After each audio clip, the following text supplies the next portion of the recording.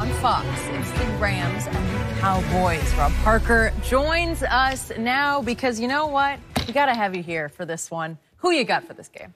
Come on, be honest. Have you seen the light? Skip, you know I'm honest. I'm always going to give you a real take. And you know the Cowboys will not NOT win this game in Los Angeles.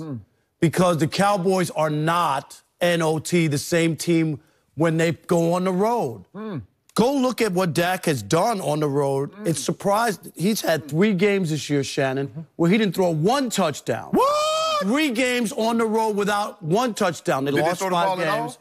Yeah, he threw the ball, probably to the other team. And the other thing is, this is going to be more about the Rams, not the Cowboys. The Rams have something to prove. They're 24-8 their last 2 years. You remember last year? People were all excited about them. They had their first road home playoff game against Atlanta, and they went to bed. It was bad. It was not good. This is about what they've put together. They went out and made big moves. They got Cooks. They got Sue, right? They went out. Lee Peters. Right. And it was about, when they started the season, it was all about the Rams are going to the Super Bowl. And then they ended the season on a downward trend. They were 2-2, and people are like, interesting. Yeah, well, I'm being honest. I'm taking an honest look at them. But even with that downward trend, I still like them at home. It's the reason Vegas has them as a 7-point favorite. 7. And I do have them beating the Cowboys 24-16. This will put the end to the fraudulent trip that is the Dallas Cowboys. Well, yes. 8 out of 9 is 8 out of 9. fraudulent. Fraudulent. I don't know how you do that. Easy, it's all because counterfeit. They won the NFC least. That's what they feasted on. Now here they're going to play a real football team in a big stage with a quarterback who doesn't play well on the road. Really? Skip Bayless, book it. Book it. Rams. Who's the #1 seed in the NFC right now? Not the Cowboys. I think it's the Saints. What happened when the Saints played the Cowboys? Help me out. They didn't score in the second half in Dallas. Do you remember that? 10 points happened for Drew Brees. 13 for you guys. Wow. You guys had 13 points, none in the second half at home. My defense is pretty good. It can really rise. What about, no. You don't really talk about your defense. You talk about your offense. Talk about your guy, Dak Prescott. Yeah. Is it my turn? Yes. Your turn. Rob Parker, do you realize this is home away from home for the Dallas Cowboys? So it's really not a road game because I promise you by kickoff, it'll be 60-40 Cowboy fans at the LA Coliseum because the Dallas Cowboys have trained in Southern California since 1963, and it created several generations of deep, dyed in the metallic blue wool Cowboy fans, and they will be out in force because tickets are to be had at that stadium. So fans determine who's going to win the game amongst the players? No, it just gives you a home away from home field advantage. So you're telling Cowboys It'll be fans loud tickets for the Cowboys.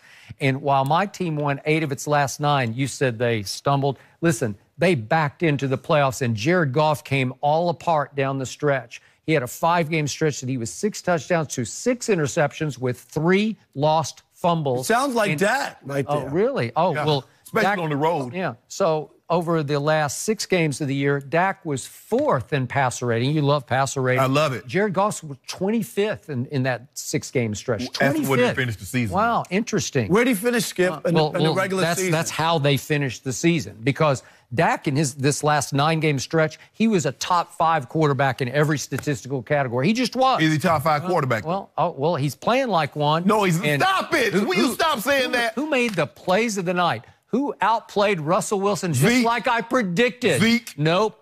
Dak Prescott. They didn't even let Russell Wilson throw the football. He didn't even get the play. Oh, so that's their fault. So Dak against Russell Wilson had a QBR of 74 on scale 0 to 100. Russell had a 70, 74 to 70. Who won? I think Dak won.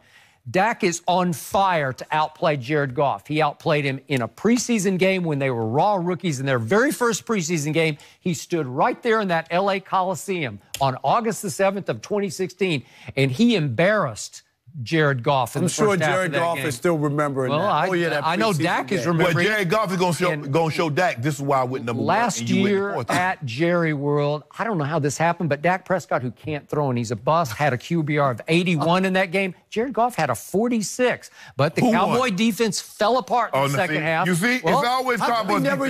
He never uses that when he talks about Aaron Rodgers and his defense in the playoffs. You notice that we don't care about Aaron Rodgers because guess what? He's at home. Yeah. I don't know. Guess where you going to be? Guess where you going to be Monday morning? You know, I feel real good about the NFC Championship game. Who knows? It might be in Dallas, Texas. Bad money don't be there. Yeah, well, we'll see about that because Nick Foles might just happen again at New Orleans. And wouldn't that be something? I'd be a little afraid. I'd be more afraid of Nick Foles at Jerry World next Sunday than I would be of the Rams on Saturday night. I feel good about this game because you neglected to point out that the Rams defense allowed an NFL worst 5.1 yards per carry against it. My guy led the league in rushing. 21 led the whole league in rushing. So he's going up against the defense that allowed the worst per carry in the whole league. A defense that was 20th in points allowed. A defense that underperformed, underachieved all year. Skip, are they going to just flip the switch and say, let's be high-priced stars? According to your data, Cowboy fans in L.A., Dak is the greatest quarterback going, and Ezekiel Elliott rushes for 5.1 yards a carry. They should be the favorites in this game. What is Las Vegas thinking? I don't know. They must be crazy according to your stats. You tell me. I don't know. Okay. Wait a second. How about this? My team had 5 Pro Bowlers. Your team had 4. I don't know. Does that determine who wins the football game? Well, it just shows you. What about this here, Rob? Mr. Rob Parker, since you know it all. Who is the second most sacked quarterback in all of football? And what can the Los Angeles Rams do?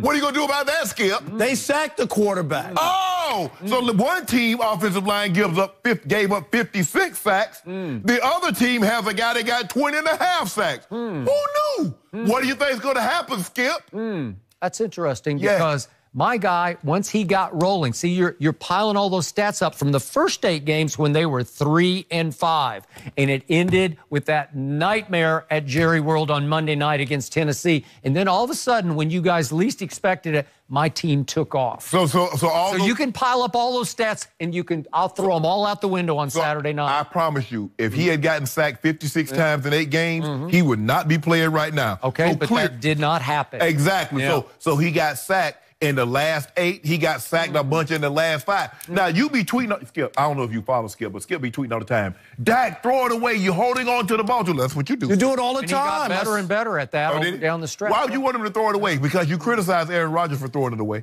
Well, obviously, Aaron Rodgers threw it away at a record pace because he doesn't even like to tempt fate with an interception. If it's a 50-50 throw, I'm going to throw it away because I don't want an interception to blemish my record. I got 25 touchdowns to 2 interceptions this year. And we were 6-9-1, and we're home for the playoffs because I wouldn't take any risks. Way to go, Rob. Congratulations, Eric. Oh, so you believe that's what he said, huh? Yeah, I know that's what he said. No, he's not. So, my team, 5th in the league in time of possession. That's what's going to happen. Zeke's going to run it. Dak's going to run it some. Dak's going to throw it for a bunch of first downs on 3rd and 4. First down, not a bunch of yards. This is my chance right here. I owe you 3 dinners, double or nothing. I got to get out of this. Double or nothing? Yes, double or nothing. So I'm taking a 7-point hopeless underdog for 3 dinners? Now he wants. Huh. You know, let's do it. Okay, I'll do 2 because it's too hard to get to 3. I'm not just going to. That's just like, here, I'll give it to you. But I do feel good about 2 dinners. I'm just trying to figure out how your team is top 5 in time of possession, but 24th in scoring. What you doing with the ball all that time? We just hold on to it. Oh, exactly. You can't have it. Yeah. All right, Rob, something else I want to know about you. Are you about to jump on the Chargers bandwagon?